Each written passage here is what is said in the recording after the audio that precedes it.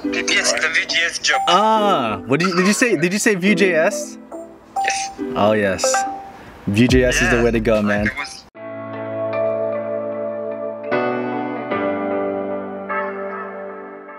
Alright guys, what's up YouTube? So I'm here actually in my car right now on my lunch break. I'm actually in my Discord channel. Check this out. So we're in my Discord and we're actually having a conversation. So you'll see the people who are in here right now, right here. And we're just in my channel and we're just having a conversation talking about code. And I told them, you know what, maybe we should go ahead and just record a conversation and just talk about code and you know, answer any questions that people might have. But again, if you haven't joined my Discord channel yet, make sure to hit me up in the link in the description below. Join there, create an account, man. It's awesome developers on here. I love this community. So yeah, anyway, we'll go ahead and I just wanted to record a conversation. It's not like my other videos I usually make. This is going to be very laid back, and I know you can hear it in the background, but here we go. Thank you, but I'm the CEO of that lemonade stand. Yeah, just put blockchain in it, and it's like we're selling. Put blockchain in it. Damn, I don't know. We're really gonna help the world. Some lemon toke. Hey, does anyone have any questions in regards to like anything in regards to like yeah, I'm actually recording right now, but did anyone have any questions about code or anything, or just the industry in general? Yeah, like just some tips on how to get like a first job, you know, if you're not exactly in the industry, as always. Yeah, how to get a job in the industry. That's, yeah, I mean, I guess that's pretty important, huh? Shoot, does anyone have any input on that? I mean, I know I talk about that a lot, but does anyone who's in the industry or has had interviews at least have any tips in regards to getting a job in the industry? I guess it depends on who's talking, by the way. Me. Dude, it doesn't tell me who's talking on the phone app, okay? Yes, Rib was talking. Yeah, I'm Rib. I'm talking. Oh, Rib, okay. I guess it depends on your country, because over here in Germany, we have so many developer jobs, but we only have that many developers. So especially my country, it's pretty, my company, it's a pretty big internet company. It's an e-commerce company. Yeah. We need every developer we can get.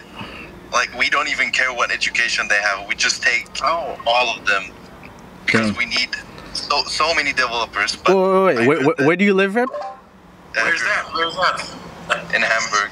In Hamburg? Okay, I'm coming. Yeah. Guys, let's go. Oh, so what were you saying, Reb? What were you saying? So I guess in the US, it's a kind of, you know, it's kind of a different situation, because I have a bunch of friends that also did like their CS degrees and stuff, and they told me that it's extremely hard to get a job because the market's just that saturated. Oh, that's cool. Dude, you're lucky, man. I mean, honestly, I would say this, okay? I know a lot of people are saying this industry is saturated. Honestly, crazy. Just the last couple of days alone, I literally get, and Nate can talk about this too. Even Robert, I don't know where he is. He's probably actually having a job right now. He was working. But like, we get DMs on LinkedIn like every single day. I wouldn't say that this industry, this niche or whatever industry is very oversaturated, but I think the thing is this, is that a lot of people think they can code when they can't.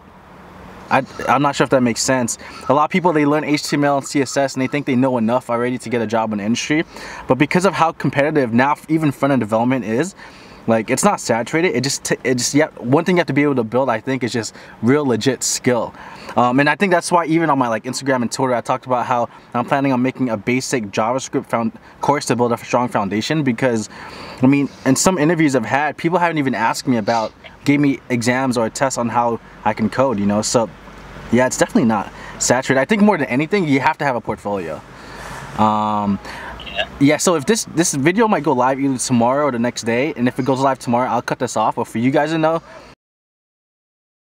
yeah, so I mean, it's not oversaturated. And the thing is too, is that a lot of people think I'm really good at code. I'm not. I just know how to research. More than that, I know how to learn code, you know, and so that's what they're looking for. It's insane. And also, one thing I'm realizing after speaking with some like big companies, they're not looking for people who are the best developers, but they're looking for people who are passionate and people who just know how to code around things. Like, I literally just started Vue.js, but just because I know a little bit of that library, like, so many opportunities are opening up. So it's insane, man. I mean, it's not saturated. I think you just have to really put in the hard work. I guess that could be I mean, if you go into like college and shit, you learn all the old technologies like PHP, you know, Java, yeah, SQL and stuff. But if you start learning coding by yourself. Of course, you don't have like all the mathematical stuff, but you don't really need that nowadays because you have libraries taking that for you, and they're also debugged. They work perfectly. So why would you write your own stuff?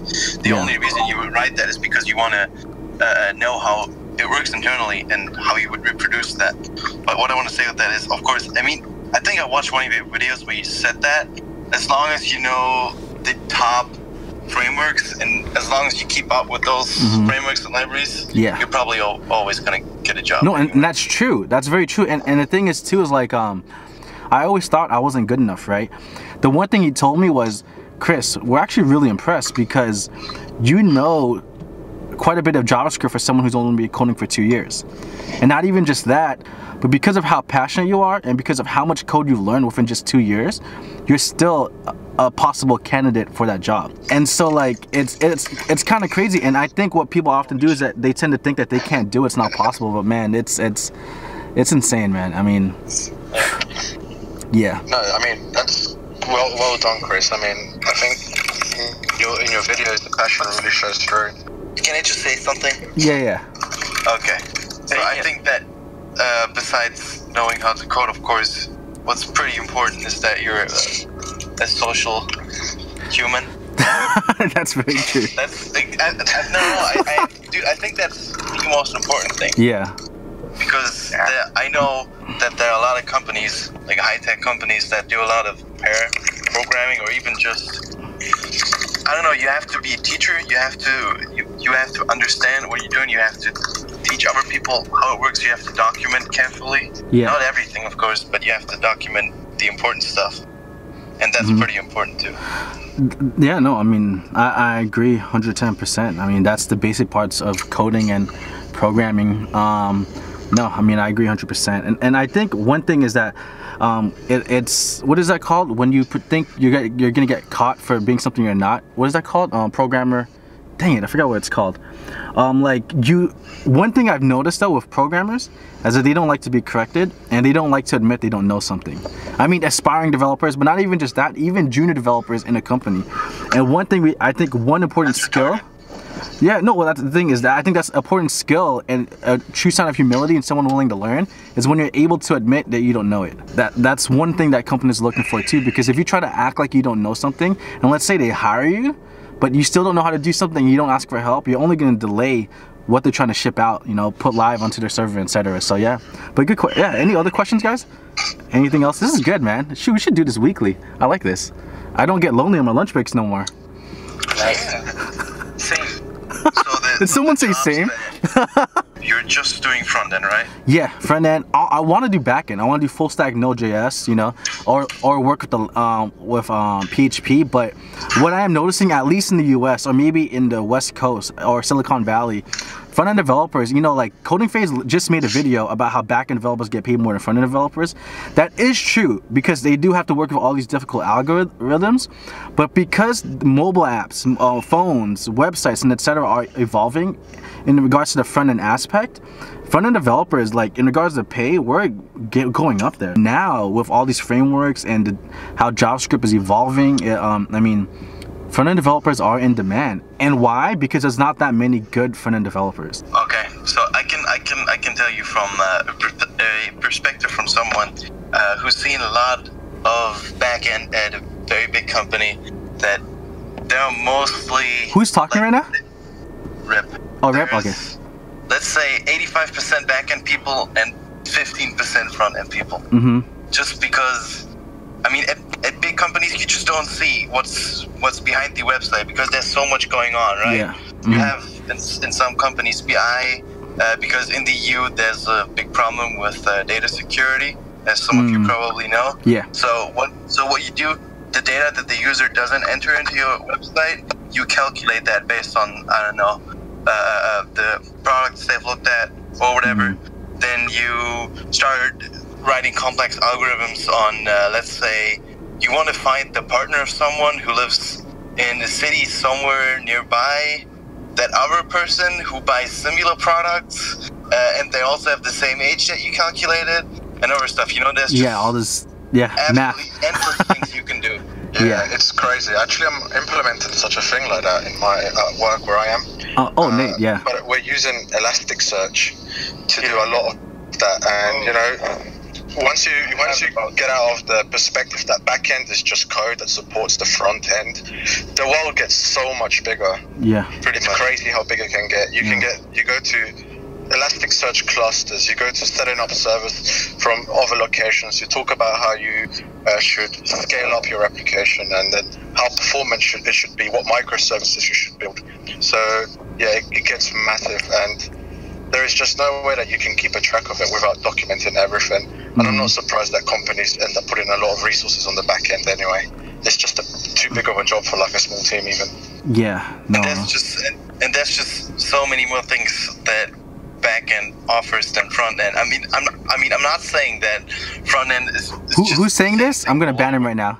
No, I'm just joking. I just think that the data you have just offers you endless things to do. Where in front end, I mean, of course, you can always like change what the user sees, but in the end, I feel like backends you just have more possibilities. No, I agree 100%. I mean, backend's huge. At my company, backend's more important than front end. What I'm seeing from right now is that front end developers are definitely catching up in regards to even pay as well. But I mean, backend, there's so much. I want to learn backend. I can't wait to go full stack, because when I go full stack, I feel like I'll be like Nate. I could do whatever I want. Yeah. Well, you know, I'm still trying to be humble. I'm not like this god expert coder or anything. I take every day as it comes, you know, and try to learn as much as I can, you know. I definitely trip up in places, and when I do, I don't shy away from asking for help, you know. It doesn't matter where I work or where I'm based or how old I am. It's, you know, I just need to know how to do something to get my job done. And you know what? That's what I like. That's what I like about Nate a lot, because Nate, like, was that your first job, Nate, when you got let go, coding developer job? And like, no, you're talking about a PHP one? Yeah, well, you got fired because you suck at PHP. Oh God, no.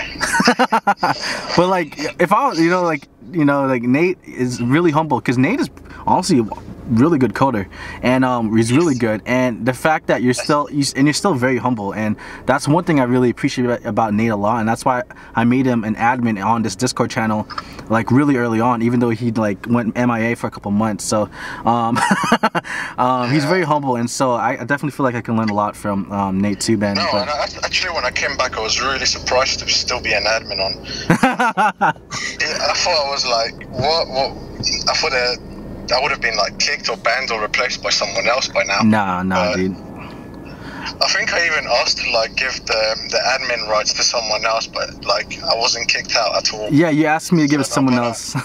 And I realized now that I think I would have asked for an admin later on anyway, because it's just kind of like I'm having a lot of fun getting involved with other developers and you know, doing challenges and answering questions in general and hearing your opinions as well.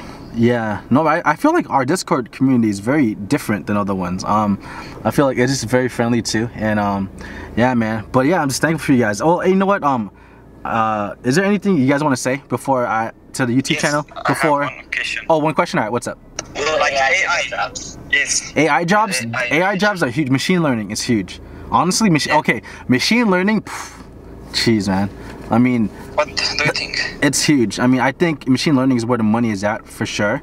I don't know too much about it, but from speaking with, like, for example, when I was speaking with the CEO of Treehouse, which is Ryan Carson, when the camera was off, we were actually talking about machine learning, and he said machine learning is, well, JavaScript is huge right now, right?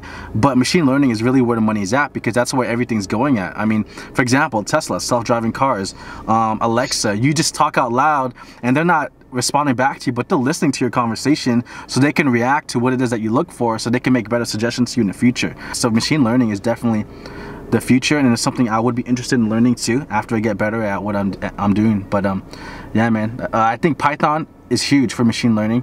I'm not sure about any other languages. I'm not too familiar with other languages in regards to that, but yeah, man, that's the money. There's definitely money there. And what's cool is that what's his name? Tesla. I love Tesla, man. I can't wait to get a Tesla car. But Elon Musk, yeah, he said when he was doing an interview, and I'm sure everyone's seen this, when the interviewer was asking Elon Musk, when people come to apply at your company, do you care about a degree? And Elon Musk said, I do not care about degrees. I don't even look at that. He said, as long as the person is capable and they have the skill to do it and the passion to learn, I want that person. And of course you have to prove it though. How do you prove it? Through projects, through portfolios. So degrees aren't that important anymore, although they do help. I can't say they're not, like they do help a lot in learning things that you can't teach yourself. They push you to do projects that you never would have imagined to do on your own too, which is amazing, which is very useful when you show that portfolio to a company. But yeah, that's my opinion on that. But all right, I'm gonna go ahead and I'm gonna end the video right here. It's already getting 20 minutes, shoot. But all right, okay, thank you. Yeah, no, but yeah, guys, if you haven't yet, make sure to join the Discord channel. We got cool people. We got really interesting people like Jax. Don't ever talk to him, but you can talk hate about him. And everyone else on here right now, these are the people in the chat. But yeah, but all right, guys, thank you for watching. See you guys later. I'm gonna do more videos like this weekly. This is Krishan, Life with Developer, and I'm out. Peace.